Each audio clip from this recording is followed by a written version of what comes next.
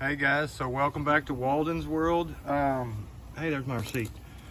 So this is going to be my memorial bike from my old best friend, Stephen Smith, and rest in peace, Stephen. He ain't paying taxes no more, so he got it lucky like that, but that's about it. So I bought a kit. I thought it was 180, but after talking to a guy on the internet, I think it's a 172 kit.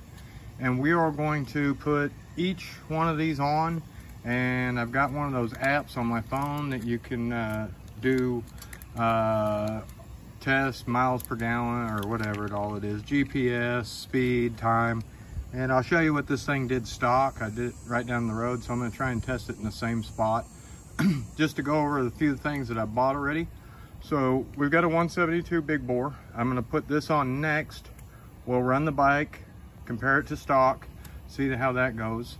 We've also got some other things. We've got some different size roller weights for the variator, and we'll run that in the variator at the same time. I bought this variator, it came in damaged, so got a new one coming on the way. And I bought the 1500 RPM spring for the back clutch. And then I got the 18/36 gear ratio. So this is the tallest gear ratio they make. So, I mean, we may be looking at 80 miles an hour plus on this thing. And then I've got the new head. It's supposed to have a little bit bigger valves than the stock. So we'll see how this all goes.